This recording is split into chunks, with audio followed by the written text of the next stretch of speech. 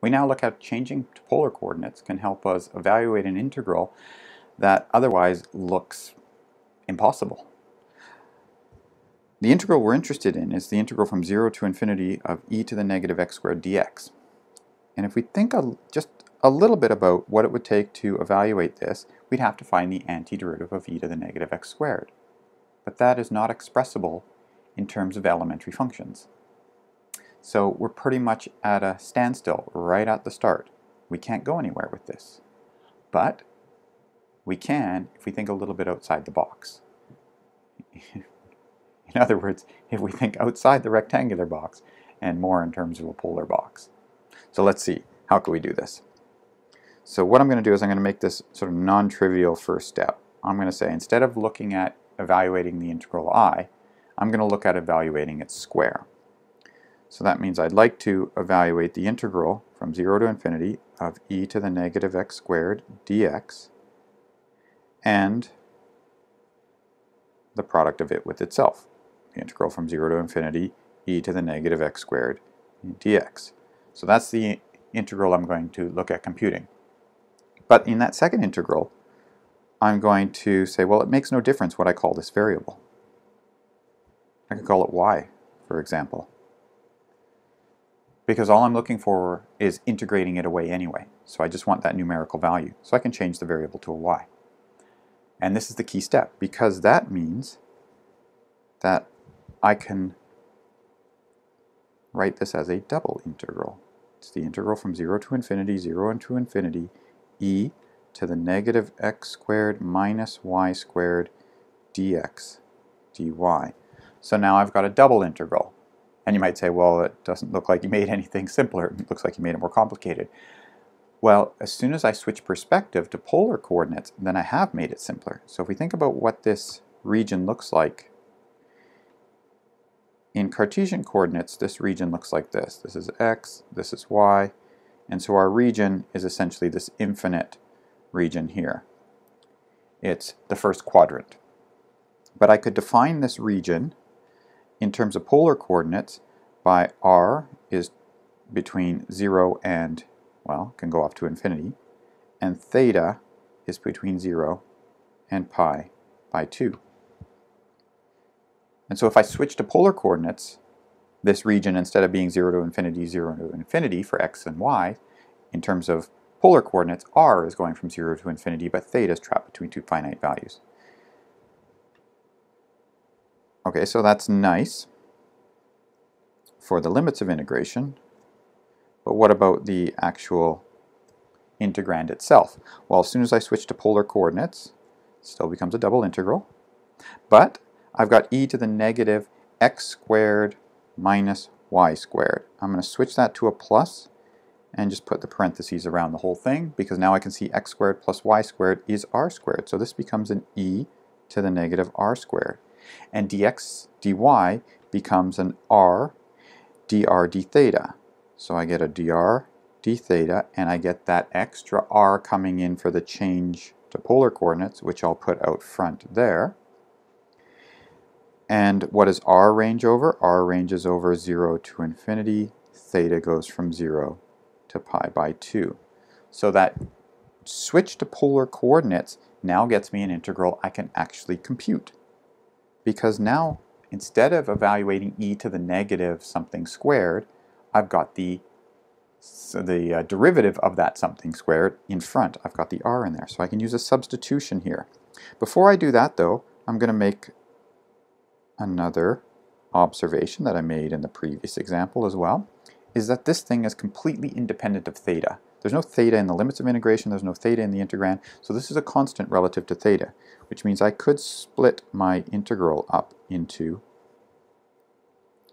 the integral involving theta and then the integral involving r.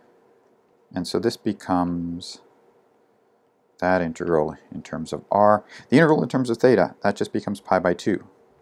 The integral in terms of r, well, the antiderivative of r e to the negative r squared is e to the negative r squared and then a negative half out front.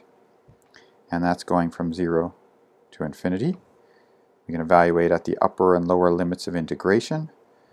Essentially, we're popping infinity in, but we really should be taking, putting a t up there for where the infinity is, and then taking the limit as t goes to infinity. But that's all right. We've dealt with the subtleties of this in the past. We know what's going on here. I'm going to pop that infinity in, we get a 0.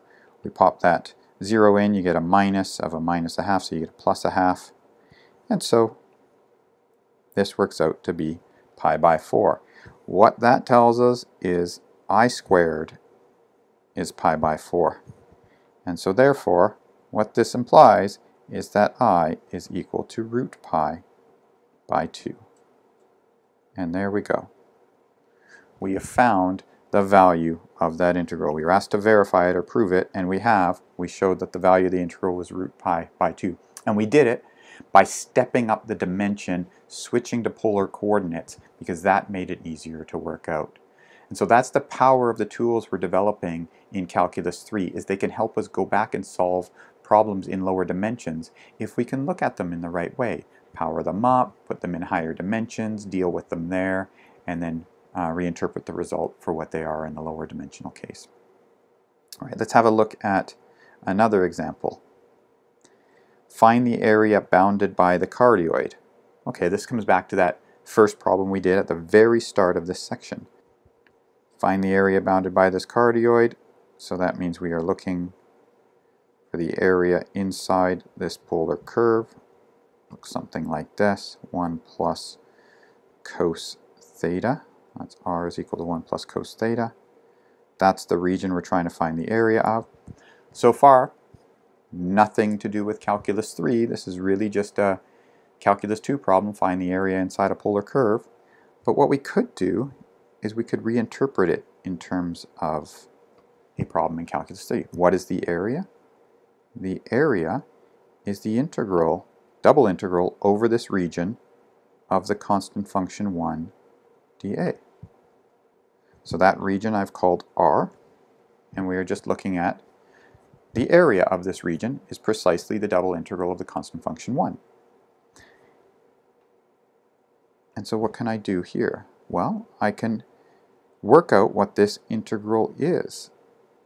To integrate over this region, I would integrate the constant function 1, and then it would be r dr d theta, because that would be the switch to polar coordinates, and that's what our area element is. And so what are our limits of integration? Well, r is going to go from 0 to 1 plus cos theta. Again, the way to think about this is just look at a radial line segment, and then it's going to sweep out over all of these angles, but the radial line segment goes from r equals 0 all the way out to r equals the point on the curve, and then let it sweep out the region. So what angles is it sweeping over? It's sweeping over all the angles from 0 to 2 pi. So there is our area expressed as a double integral. That first integral, the integral of r, becomes a 1/2 r squared, and then it's evaluated at the limits of integration. If we plug in the upper and the lower limits of integration, we get 1/2 1 plus cos theta all squared d theta, and this is precisely where we would have started if we were to solve this problem in Calc 2. So this is where we start in Calc 2.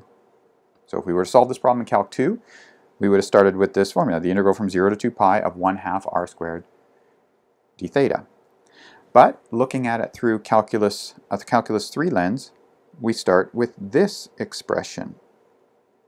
Might be a much more natural expression to start with. The area is the integral over the region of the constant function 1. And then we switch to polar coordinates, and that gives us the r dr d theta, which then we see where the 1/2 r squared is really coming from. So again, just looking at an old problem with new eyes, with new tools. And so we computed this at the beginning of the lecture, so I'm not going to go through the calculation again. So beginning of this section. But I wanted to just show you that the formula that we had at the beginning of this section, we could see how we get it using the tools from this section, from Calculus 3. All right, let's have a look at the final problem of this section. Find the volume of the solid above the cone and below the sphere. So normally we're used to drawing the domains that we're integrating over and then the corresponding function that we're integrating. We don't. But in this case, we got to find the volume of the solid between two objects. So I'm going to have to sketch them. So I've got a cone. I'm going to put the cone in sort of yellow here. So we got a cone, looks something like this. And then on top of that cone, so we're finding below the sphere and above the cone. So on top of that cone we got this sort of spherical top. It's like an ice cream cone with a bunch of ice cream on top of it. And so it looks like this, where that green part is the sphere, x squared plus y squared plus z squared equals 1. The yellow part's the cone, z equals square root of x squared plus y squared. And what I'd like to do is find the intersection. What is the intersection of these two? So let's look for intersection. So that's going to be where these things are equal. So we got x squared plus y squared plus z squared, but z squared can be written as an x squared plus y squared, because the intersection, we are noticing that we're trying to equate these things, so I'll use the fact that z is equal to the square root of x squared plus y squared. So this is equal to 1. So this tells us that x squared plus y squared is equal to 1/2. Or in other words, it's a circle of radius 1 over root 2. So that's what that blue circle is up in the diagram. We can bring it down below into the plane. So this is our circle of radius 1 over root 2. That's the region we are going to integrate over. So let's go ahead and redraw that region here. Look at it from a sort of top-down view. So there's our region we're integrating over. It's a radius of 1 over root 2. That's x and that's y. So if it's a radius 1 over root 2 disk that we are integrating over, then what we have is that theta is going from 0 to 2 pi, and r is going from 0 to 1 over root 2. So the region we are integrating over is a polar rectangle. So we're going to switch to polar coordinates. So switch to polar coordinates. So the original integral is the integral over this region, we'll call it d. The integral over this region d of, what are we integrating? So we're finding the volume between the two objects. So it's going to be the upper curve, which is the square root of, or the upper surface I should say, 1 minus x squared plus y squared, minus the lower surface, square root of x squared plus y squared, dA. So that's the thing we are integrating. It's the volume of the stuff under the sphere minus the stuff under the cone. That gets the stuff between the two surfaces. And so this, when we switch to polar coordinates, becomes the integral from 0 to 2 pi, the integral from 0 to 1 over root 2, square root of 1 minus r squared, minus square root of r squared, which is just r, and then we get r dr d theta.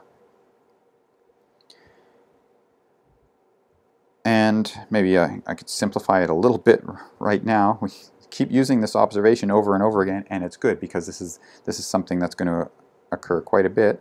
So if I look at this integral, the innermost integral, no theta appears. So this is completely constant relative to theta. So that means I can do the theta integral on its own and multiply the result to this. The theta integral is the integral from 0 to 2 pi d theta. That's just 2 pi. So I can deal with that outer integral. It's just that. The inner integral is r root 1 minus r squared minus r squared dr. So that's our inner integral. Now we'll go ahead and compute the antiderivative. So this becomes a 1 minus r squared to the 3/2. And I just want to see what number do I have to put out front to balance this out. So when I differentiate this, the 3/2 comes down. I get a negative 2r from the chain rule. And so to balance that off, to make sure I get out just a 1 times r in front of the square root, I need a negative 1/3 there. And then I get a negative 1/3 r cubed for the other antiderivative. And that goes from 0 to 1 over root 2. And so this becomes then, well, I can pull the negative 1/3 out front, so that becomes a negative 2 pi by 3. And then plugging in the 1 over root 2, so I get a 1 minus 1/2, so that's going to be a half to the power of 3/2, so that's a 1 over 2 root 2. So that's the 1 over root 2 plugged into the first one. Then I'm also going to plug the 1 over root 2 into the second one. I've already moved the negative 1/3 out front, so I just got a 1 over root 2 cubed. And so that's going to be plus another 1 over 2 root 2. And then subtract off the zeros plugged in. So when I plug the 0 in the first one, I've already removed that negative 1/3 out front, so I end up with just a negative 1 here, and then 0 into the second one is just 0. So there's our result. And now I get a negative 2 pi by 3. 1 over 2 root 2 plus 1 over 2 root 2 is just a 1 over root 2 minus 1. I can multiply through by that negative 2 again, so I get a pi by 3. The negative 2 multiplied in. I'll just switch the order because now the negative's on the other one, so that becomes a 2 minus 2 over root 2, or in other words, minus root 2. And there is our result. The volume of the region of this, maybe I'll say it this way, the amount of ice cream you get in your ice cream cone, where your cone is given by the expression in the question, and you're looking at your ice cream as sort of forming a sphere around the origin of radius 1. The amount of volume you get inside that cone up to the sphere, the top of that sphere, is pi by 3 times 2 minus root 2. All right, so that's it for this section. Thanks for watching, and we'll see you again next time.